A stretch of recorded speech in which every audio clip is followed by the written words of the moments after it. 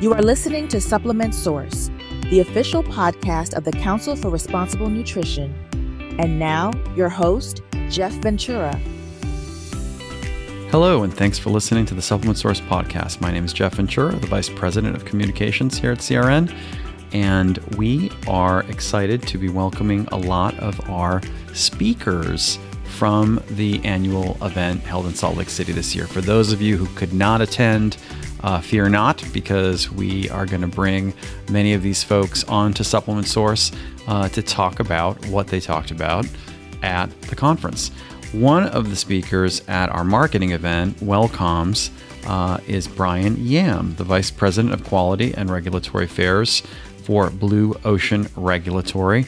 Like he did for attendees at the Wellcomes event, he's going to be talking to us today about Amazon and what supplement companies need to know and can do when attempting to navigate what is surely a complicated and complex landscape. Welcome, Brian. So glad to have you on the Supplement Source podcast. How are you? I'm doing well. Thanks for having me on. It's a pleasure to be here and good to talk to you again. It's been a couple weeks. It's been a couple of weeks. So I know. Yeah. I have heard nothing but positive feedback about your presentation at Wellcomes. And then I also caught, of course, the write-up in the trade press about it. So you've obviously made an impression. And the goal here to have you on today is really, we're trying to memorialize some of that fantastic content that we had at the conference. And one way to make that, more broadly accessible is obviously to get some folks to come on the podcast today. And you're the first person of the Wellcomes group to come on. So thank you very, very much. We're excited to talk to you today about Amazon. Oh, likewise. It's a pleasure to be here. Let's do this. I'm excited. Well, so I think one of the things that, people, I saw it in the room. I saw it on people's faces. They are tuned in to how the heck to figure out or to sort of decode or unpack, choose your word, Amazon, and just sort of dealing with the complexities of Amazon, because it's sort of like it's necessary, and yet at the same token, it poses so many challenges for supplement brands. What do you think the sort of the biggest message is that you give brands in terms of that kind of complexity? Yeah, well, I think good luck. The first yeah, right. A lot of brands know it's the Wild West, and right. I think there are a lot of good brands out there that want to do things the right way. And on the surface, the ChatGPTs of the world, Google, the content out there isn't great, and it doesn't really give a fuller picture of what compliance really entails. And then you throw Amazon in there and how they change things all the time, and they have their algorithms. But just, if we remove Amazon for just a quick second here, just FDA, FTC, the rules are broad. They can get quite detailed. You throw in litigation enforcement and all that stuff in there. It gets quite complicated, and, it can be quite overwhelming to the startup brand, if you will, even to the larger CPG brands. That's why they have an entire team of quality people, food safety doctors and lawyers, all of that. There's a reason for that. And so it's to start with, it's important to understand just the lay of the land. What are we trying to get ourselves into? Do we want to play in Amazon? Do we want to play D2C? Do we want to play in brick and mortar? Mm-hmm. And so that's typically where we start. Where do you guys want to play? And then from there, kind of work backwards. What are those requirements specifically for those platforms, for those digital platforms, those distributors? And then another step back for the brand. What does the brand or the entrepreneur care about for the customer, mm-hmm. the quality of the product, the compliance, their reputation? And then, of course, the foundational component is, what are FDA's expectations? What are FTC's expectations? What are bare minimums in testing? So it's kind of like this multi-layered approach. And then it kind of just breaks it down into chunks that are a little bit more feasible. Like we scale things down a little bit. You're not trying to conquer the entire space. We're just conquering one channel first, and then kind of scaling the operation for that particular brand, given their size, given their budget, given their time frame. So that's kind of how we like to tackle it. But in the scope of Amazon, there are so many things coming out. They do change their rules over time. The latest sometimes overnight. Yeah, well, it seems that way, doesn't it?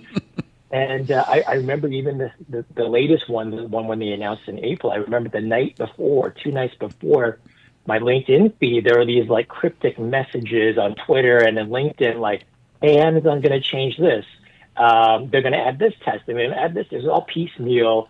And I think everyone was wondering what's really going on here. And then, of course, Amazon released the official protocols, and they did the webinar, et cetera, and here we are today. Yeah, it seems like those who are uninitiated to having to deal with Amazon, there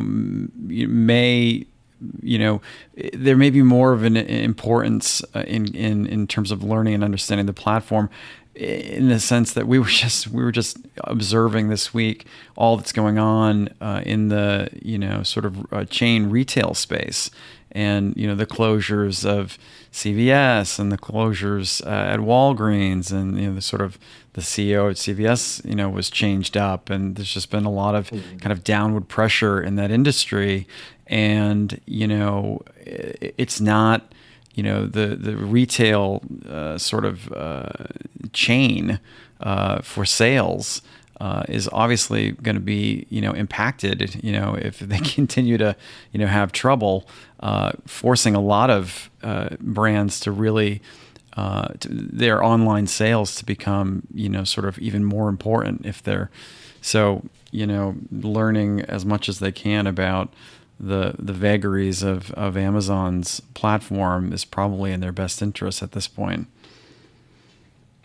Yeah, absolutely. Like you said, there's this not crackdown, but I think there's this reality that brick and mortar might not be where the fruit is, at least not what it used to be. And yeah, you're seeing a lot of brands. Obviously, the barrier to entry is less when we just go sell online. Mm-hmm. And I think other brands are looking for other sources of sales, and that does look like Amazon. That could look like Amazon pretty easily. It looks like these other online distributor models. One of the things, not to interrupt you, one of the things that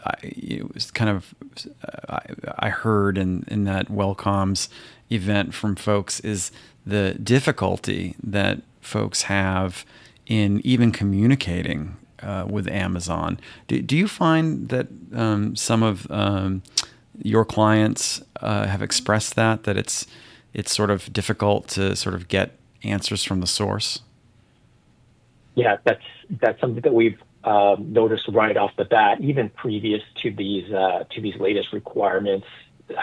There's been this significant inconsistency applied across the board. Mm-hmm. So there have been some brands that I've worked directly with.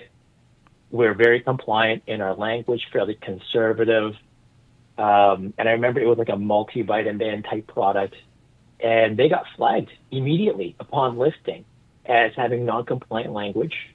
I can't go to the specifics, of course, of that particular brand, but I can for sure say that there was nothing remotely close to that. It was a very general support claim, if you will. And when we want to get further insight, they would give us, Amazon, at least in this particular contact, well, first of all, getting a contact was difficult. Right. But once we got the contact, the information was just regurgitated terms and conditions or something along the lines of, well, if you get your product approved by FDA or by a lawyer, then that's okay, which you and I both know that doesn't happen. No supplements are approved by the FDA. A lawyer's not going to approve these supplements. But you get this feedback, this pushback. Now, what I think is frustrating for a lot of brands is that they didn't have a consultant, in our case, there to kind of guide the conversation. Oh, yeah. They would have trusted Amazon's feedback, and now they're really lost. So we've seen that, and then we've seen the opposite. And even in that example, their competitors they were okay, and they were making more or stronger claims. And for whatever reason, the listing process didn't flag them. And that was one of the talking points we had, like how did that brand get on there, et cetera, and they had to go back. And eventually it was sorted, but it took months for essentially just, in my opinion, a clerical or administrative or algorithmic error. But yeah, you are seeing that. With regards to these new requirements, the latest one and the additional testing, we are seeing inconsistent requirements in terms of the testing being flagged. So some products that are in that fitness space are being flagged immediately. Others, not so much, or maybe there's a time component to it. So it could be, I don't know what's going on behind the scenes, but I wouldn't be surprised if that inconsistency continues a little bit longer. Hopefully that will be addressed in short order. Yeah. So what else do you want to talk about when it comes to Amazon? You had so much good advice for folks there. Your deck was so informative. But in this format, when you're obviously not in a room with your deck, you're talking to the podcast audience here. But what do they need to know beyond what we've already talked about? Give me some other pointers. Sure. Yeah. So I think one thing that comes to mind, and I see this a lot for even the large or medium-sized brands, medium to small-sized brands, if you will, and that is it's important to set the expectations with the manufacturers now. Because maybe 6 months ago, a year ago, the test protocol for that particular product was set to different limits than, let's say, Amazon's requirements as of today. Okay. So I've seen this with manufacturers. So their default process would be to test their supplements to USP limits, or they'll test it to APA limits, HPA limits. That's built into their protocols, and then they have tested, the brand's product over time, and it's been relatively fine. But we now know that Amazon's specific testing requirements really piggyback off the NSF requirements. And now it's this conversation of, hey, manufacturer, can you please change the specifications so we're now meeting NSF limits? And we are seeing some pushback on that. Some manufacturers may not like that. They like the status quo. Everything's been good. They've had no failures, and they might be a little bit concerned that, now that we're imposing NSF limits, it might change the cost. It might change lead times for the manufacturer. It might change failure occurrence as well. So I think that's one big takeaway is let's start having that conversation with the manufacturers now and imposing these new limits. Whether you go to Amazon or not, most likely you'll want to move to Amazon. That's number one. And I think it's just good to have your product and testing in a place where you've got that ability to move into Amazon in the future or somewhere else. Most likely NSF limits might be the standard, at least for the shorter term, for the next couple of years. Now that Amazon's kind of embraced those requirements from NSF. So that's number one. And then number two, that's a boy, it strikes you when you hear that kind of explanation, what a dramatic impact even the slightest change that they institute can have on an industry. Yeah, absolutely. And we've seen this even with some brands that have gone through the Amazon process as of late. The testing may have revealed that the products didn't comply. And they may have realized that there's a lab method issue given the latest requirements. So the lab method that NSF requires, or the sensitivity or the lower threshold is different from what was normally done. That might reveal a supply chain issue. Okay, these aren't the right ingredients, or maybe the lab method needs to be adjusted or revamped. And so there's been some big revelations for the brand. And then out of that, there could be a realization that the current manufacturer might not be the right partner for them. Butting heads, emotions, right? All of those things come up. And so it gets a little bit gritty behind the scenes. And so we want to anticipate those. you were going to bring up a second point, and I think I stepped on that, and I apologize. What was the other thing you were going to say? Do you recall? Yeah. So it was around so step one is really around setting those testing limits and maybe moving into the NSF. But step two is let's test sooner than later. Sure. A lot of brands might not have been testing all their ingredient quantities. Maybe they've been doing one or two of the ingredients, maybe none of the ingredients. And I think it's important for us to see where your product stacks up now with ingredient quantity testing, with heavy metals. That's a big one. But maybe the microbials, certain microbials weren't necessarily tested before. Now they are required for NSF, or for Amazon. And I think it's really important for us to do that testing now while all the inventory is at the manufacturer versus, at an Amazon warehouse per se, or at the brand's warehouse. So I think that's really important, just to see where you line up and troubleshoot, right? That's going to reveal if there's any issues. Let's fix it. Let's fix it now, rather than when you have a retailer commitment and then the product lands there, whereas now you can't sell it because of the testing issue that arose, at that time. So we don't want that headache.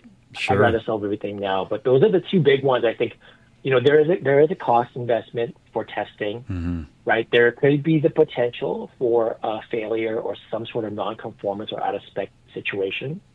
And then now you have to manage this relationship a little bit differently now that we're changing the goalpost, if you will, with regards to the testing. So I think those two already would be pretty big levers that we can pull right now in the short term to kind of get the brand ready for an Amazon future, or that type of play.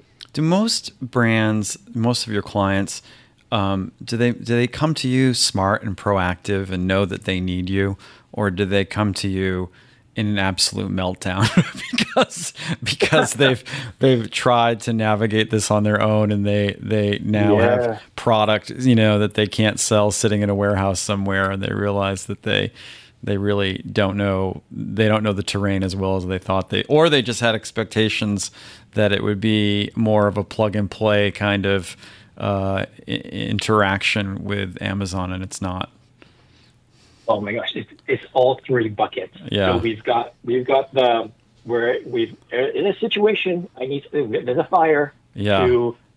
We want to do this right. How do we do that? Suddenly your fee is very reasonable. Yeah, exactly. That's exactly it. Yeah. And there's a part of me that wishes the fires weren't there. Yeah. And I think you mentioned that too. There's this plug and play assumption, and I wish that was true. I always tell my clients, like, my rule should not exist. If everyone kind of did the things the right way, right, I shouldn't exist.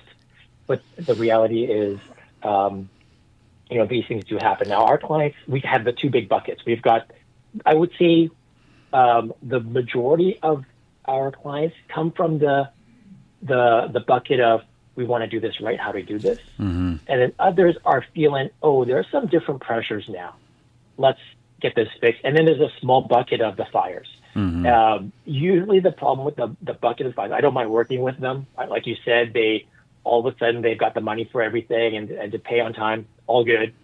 But the bigger issue with the fires is that in order for us to properly fix it, we're making really, really significant changes, because in the years prior to that, we've been running the operations in a very different way, probably in a non-compliant way. So you've got to make some really big, significant moves that could impact the business significantly. And they may not have expected that. They're thinking, what if we just retest it? What if we label it different, like simple fixes?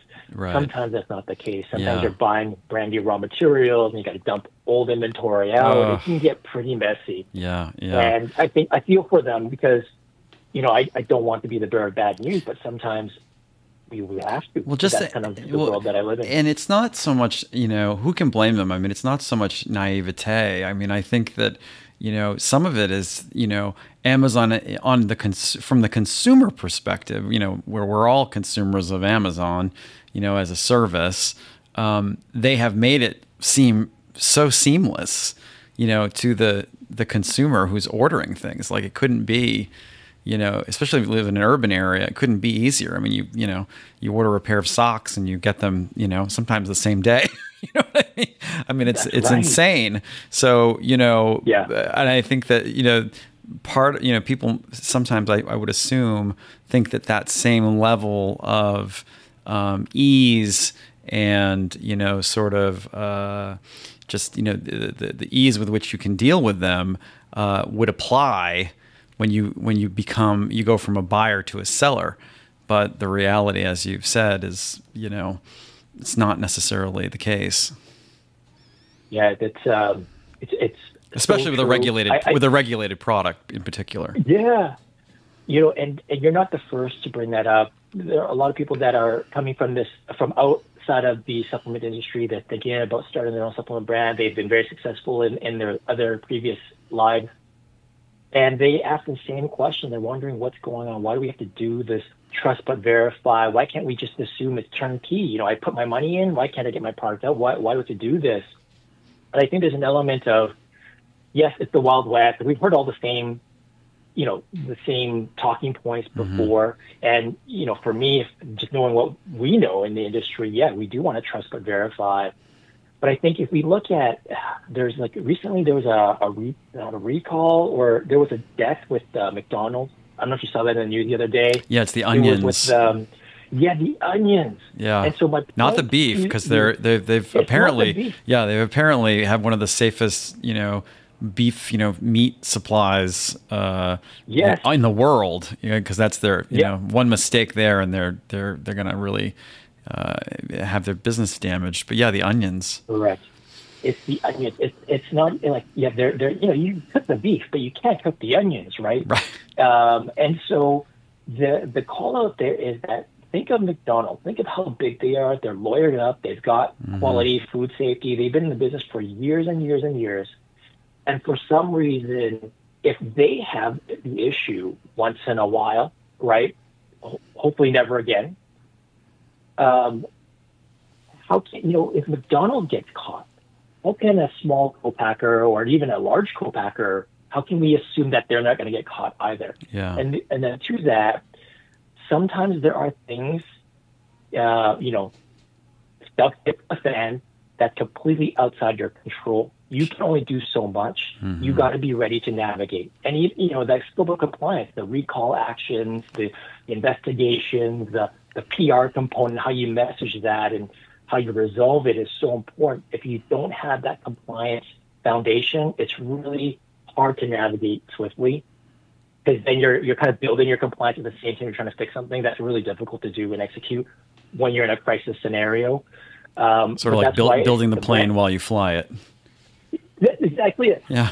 And whereas if there are some of these other brands that come in, like, let's figure out how to do it right, and they build out all the programs, they build out the procedures, they have the right understanding and values built all behind it, and they've got a good supply chain, they got a good manufacturer, they got the right ingredients.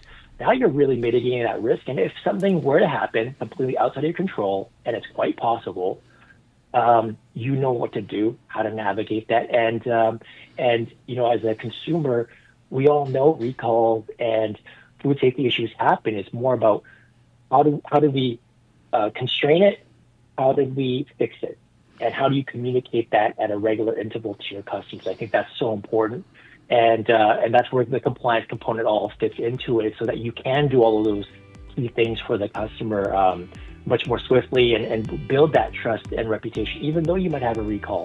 I think that's so important to just factor into this whole conversation and think it's not just this plug and play. There's the other things we can't foresee that we have to be ready for.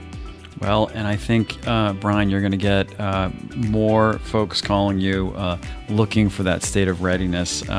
We're out of time today, but I really want to thank you again for coming on the show and for imparting your wisdom to the folks who couldn't make it out to see you in Salt Lake City at Convergence. Thank you so much, Brian Yam from Blue Ocean Regulatory. You are welcome back anytime, sir. Thank you very much. It was a pleasure. Okay, have a great day.